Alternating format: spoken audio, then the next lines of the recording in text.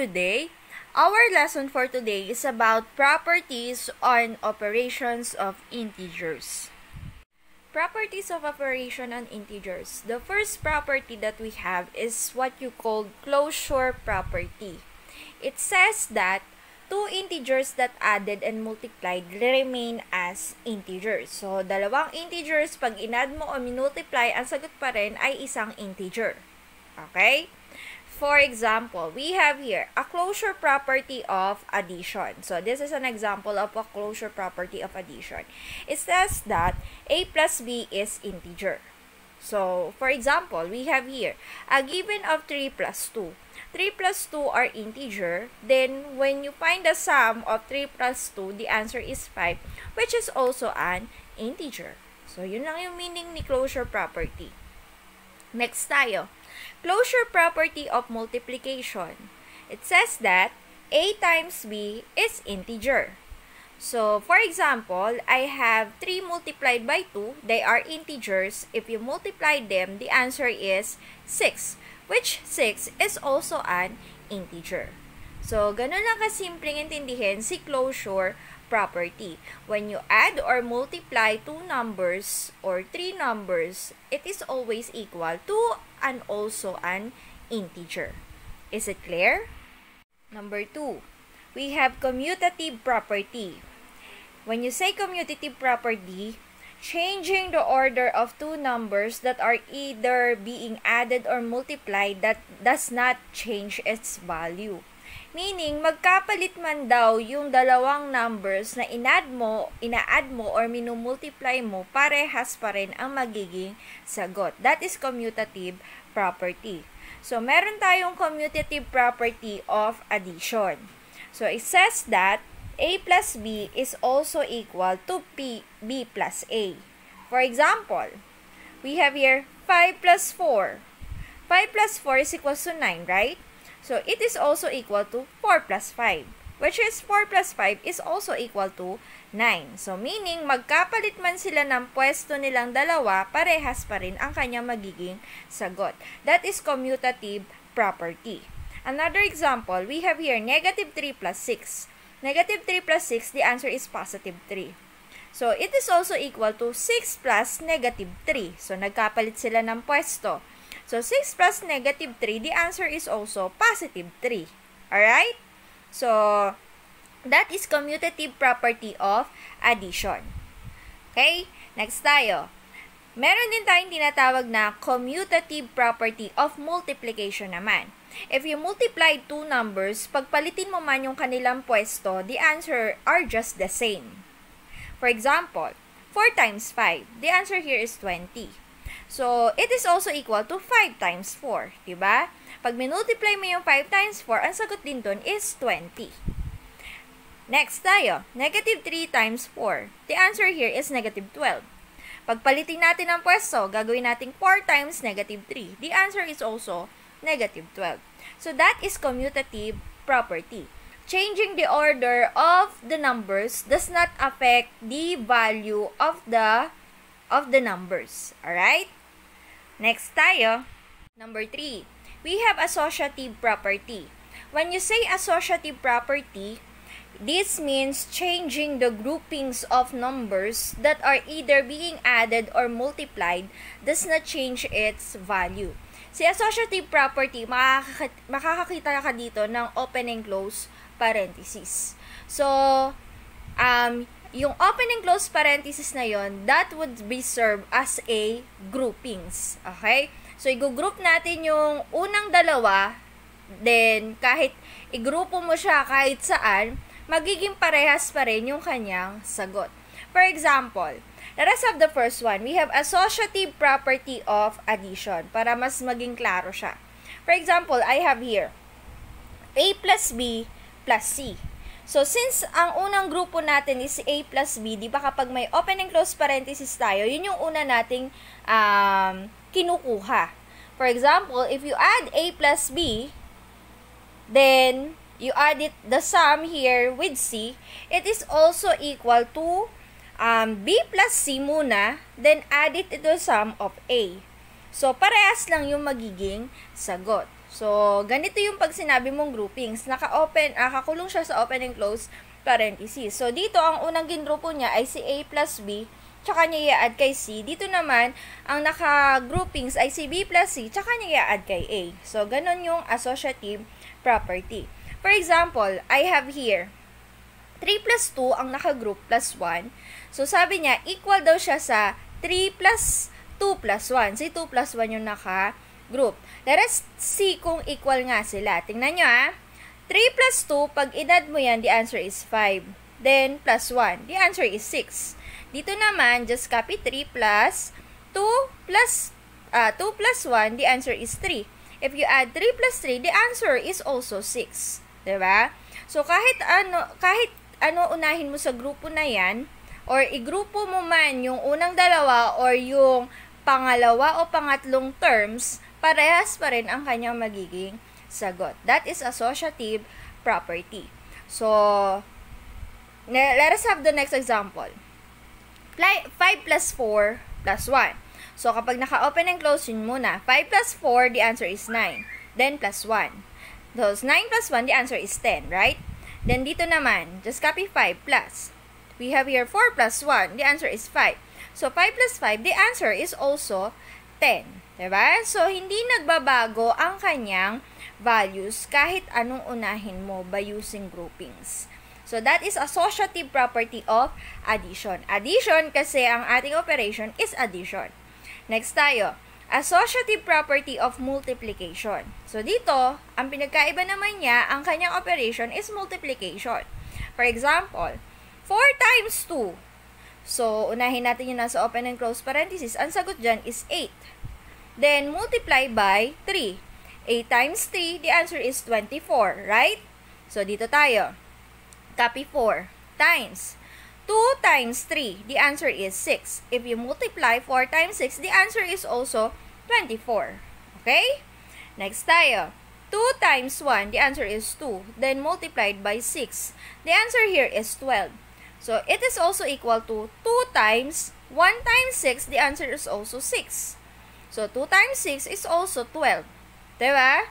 So, that is associative property of multiplication naman kasi ang ating operation is multiplication. Naintindihan? So, that is associative property. Alright? Let us have another property. Number 4, we have distributive property. When you say distributive property, when two numbers have been added or subtracted and then multiplied by a factor, the result will be the same of each number is multiplied by the factor and the products are then added and subtracted. Ang haba, di ba? Pero pag sinabi mong distributive property, yung number na nasa labas ay ipamimigay mo na doon sa loob ng open and close parenthesis. Okay? So, meaning, kahit daw unahin mo yung nasa loob, then i-multiply mo, same daw siya sa pagdidistribute.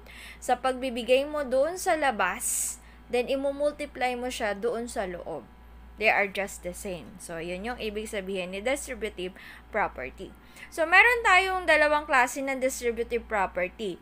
So, we have what you call distributive property over addition.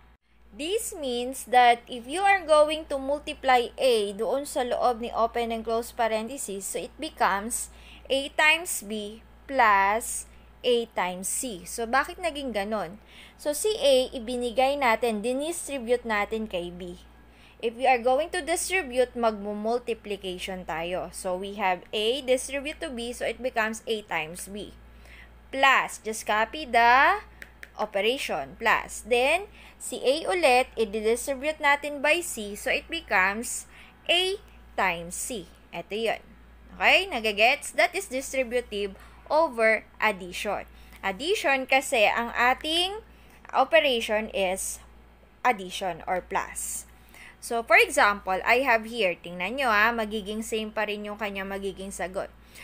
This one daw, si 3 times 4 plus 2. Diba kapag naka-open and close parenthesis, yun muna inuuna, tsaka natin minumultiply. So, we have here 4 plus 2, diba? The answer here is 6. So, 4 plus 2, we have here 6, then multiplied by 3.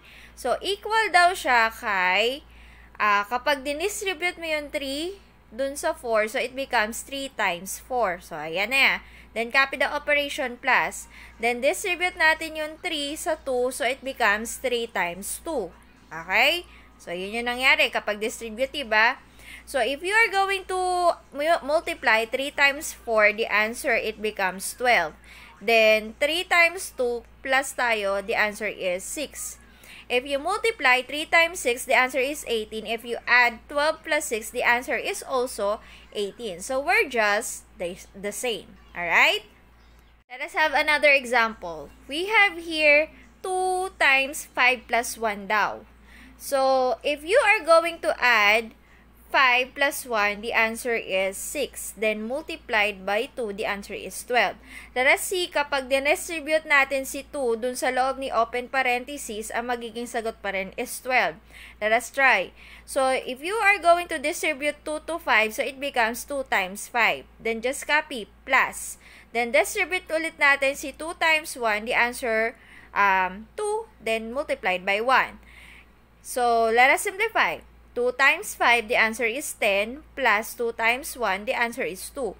If you add 10 plus 2, the answer is also 12. Alright? So, that is distributive property over addition. Now, let us have distributive property over subtraction. So, since over subtraction, ang kanyang operation naman sa gitna is minus. Kasi nagsusubtract tayo. So, same process pa din siya.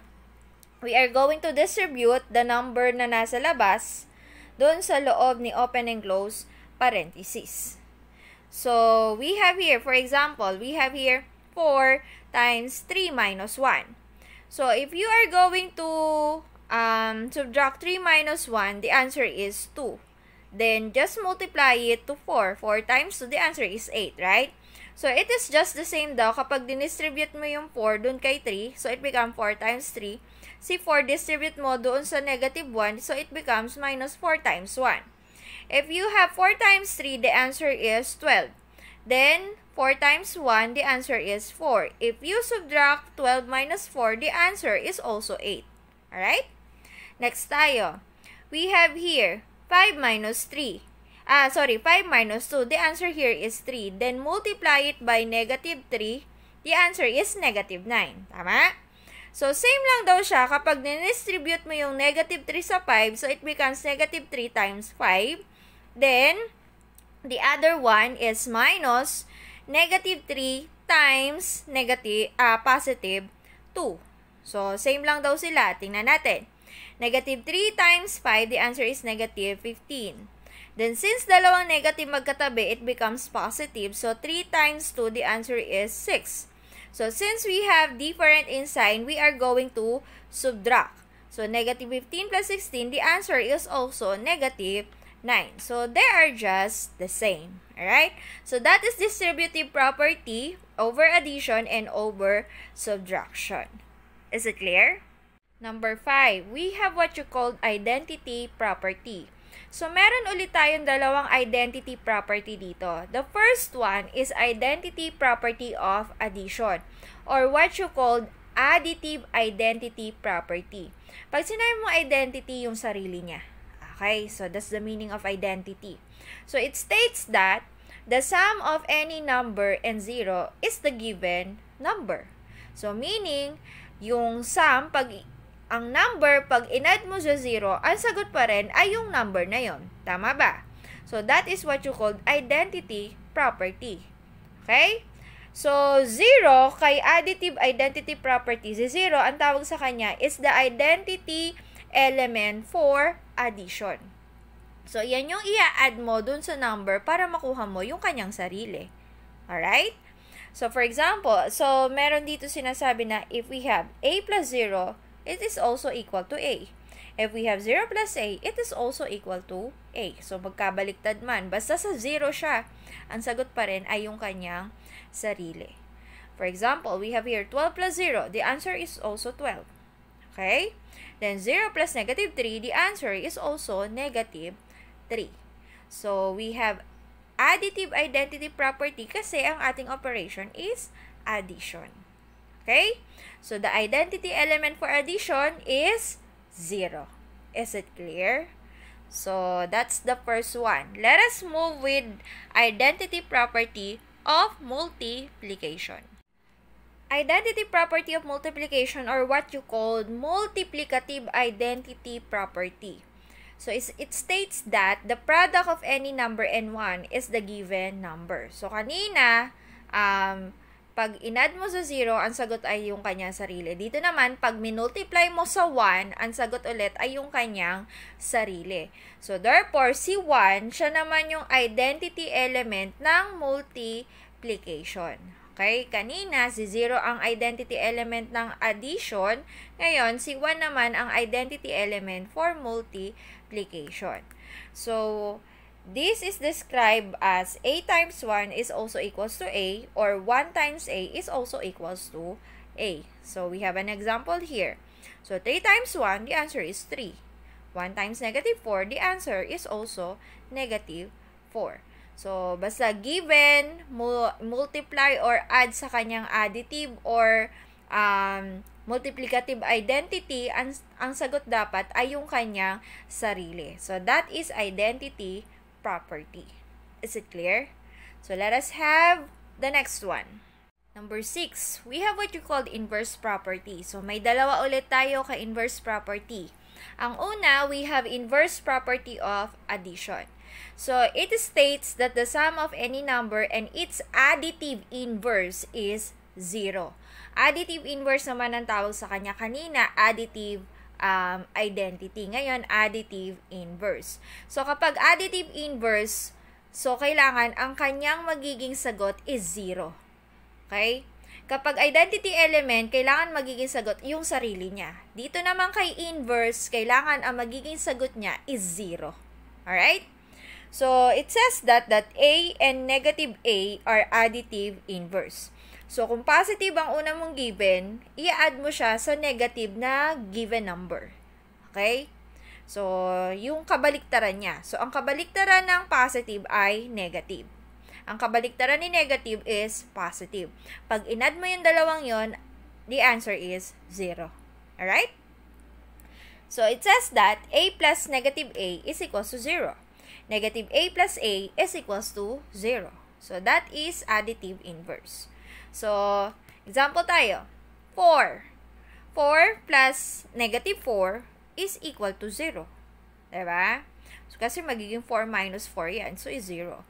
Negative 5 plus positive 5 is also equal to 0. So, yun lang si inverse property of addition. Kailangan equal siya sa 0. So, yung positive number, pag in-add mo sa negative number, so kung saan parehas yung number, na iba lang yung sign, the answer is 0. So, that is additive inverse. So, let's move with inverse property of multiplication. Inverse property of multiplication, it states that the product of any number and its multiplicative inverse or reciprocal is 1. So, ngayon, ang multiplicative inverse naman, yung reciprocal niya, kabaliktaran, pag sinabi mong reciprocal. So, we have here A and 1 over A are multiplicative inverse. So, si A, ang multiplicative inverse niya is si 1 over A. Si 1 over A, ang multiplicative inverse niya, si A or si A over 1. That is it. Ganun lang kasimple. So, kailangan dito naman, ang magiging sagot mo is 1. Pag minultiply mo yung a number and its multiplicative inverse, ang magiging sagot dapat lagi is 1. Alright? For example, we have here A times A over 1. So, si A, ang multiplicative inverse na is 1 over A. The answer is 1. That is it. Kasi magiging ang A divided by A, the answer is 1. Then, si 1 over A, ang multiplicative inverse na is A or A over 1. Baliktad naman, magiging whole number. So, A over A is also equal to 1. Okay? So, let us have an example here. Numbers na tayo. So, si 5. Si 5, ang multiplicative inverse ni 5 is 1 over 5. Okay? Si whole number kasi, lagi yan may over 1. Kaya, pag kinuha mo yung kanyang reciprocal, magiging 1 over 5. Then, if you multiply 5 to its multiplicative inverse 1 over 5, the answer is 1. Kasi magiging 5 times 1 is 5 divided by 5. The answer is 1. Naintindihan? Next tayo. We have here a given of 2/3. So, ang kanyang reciprocal or multiplicative inverse niya is 3/2. Ayan, minultiply siya sa kay 3/2. So, if you have 2/3 multiplied by 3/2, it is also equal to 1. Bakit? Tingnan nyo. Magiging 2 times 3 is 6. 3 times 2 is 6. What is 6 divided by 6? The answer is 1. So, that is inverse property of multiplication. Kailangan naman dito, ang laging sagot mo is 1. So, kanina, sa inverse property of addition, ang laging sagot mo dapat doon is 0. Alright? Let us move with the application of the different properties of integers. Fill in the blanks. Write the missing terms according to the property applied. So, meron dito mga properties na given natin. So, if you fill in the blanks natin according to its properties. So, the first one, we have here commutative. So, we have here negative 4 plus 3 is equal to 3 plus blank. Di ba? Pag sinabi mong commutative property, kahit magkapalit sila ng number, ay yun pa rin ang sagot. So, meron na tayong 3 dito. So, therefore, ang nawawala na lang ay si negative 4. That is it. So, ganun lang. Pagpapalitin mo lang. So, that is commutative property. Next tayo, let us have number 2. We have here distributive property. So, meaning, i-distribute natin. Ipamimigay natin yung 6 doon sa open and close parenthesis.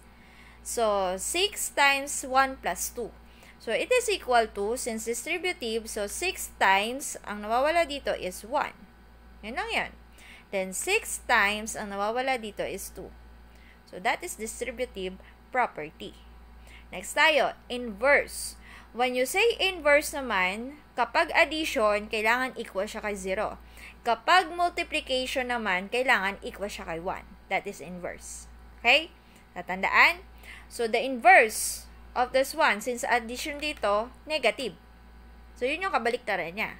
Kapag inverse of addition, additive inverse. So, 12 plus blank is equals to 0. Dapat equals to 0. So, therefore, ang kanyang additive inverse is negative 12. That is it. Ganun lang kasimple.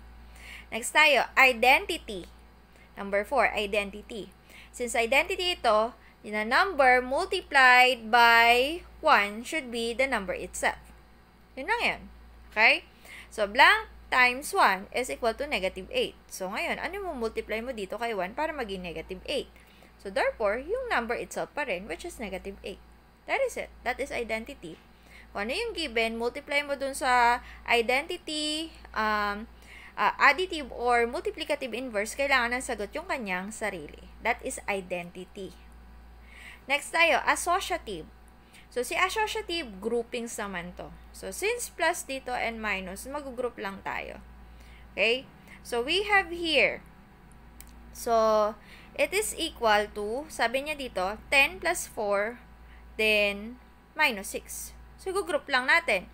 So, yung unang group, ito yung nauna. So, syempre, ito na yung susunod. So, therefore, ito ay magiging 10, then this one ay magiging 4. That is it. So, that is associative. So, walang nabago. Ang nabago lang sa kanya, yung open and close parenthesis. Yung pwesto ni open and close parenthesis. That is associative. Right? Next tayo, we have here closure. 13 minus 4. So, just find the answer. That is closure. So, any numbers if you add or subtract to the number, so, kung ano yung man yung sagot is integers, that is closure. So, 13 minus 4, the answer is 9. That is it. So, that is how will you apply the different properties of integers. So, dapat lang, alam nyo kung ano-ano ba yung klase ng mga properties na yun at kung ano-ano ba ang mga gamit niya. Is it clear?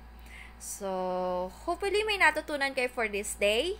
So, ganun lang kasimple si properties of integers. Then, that properties, ia-apply nyo na yan kapag tayo ay nagsusolve na ng algebraic expressions. Okay? So, that's all. So, kapag may tanong, comment lang po kayo sa ating comment box. And sasagutin ko po lahat ng inyong katanungan. And that's all for today. And thank you for listening. Bye-bye!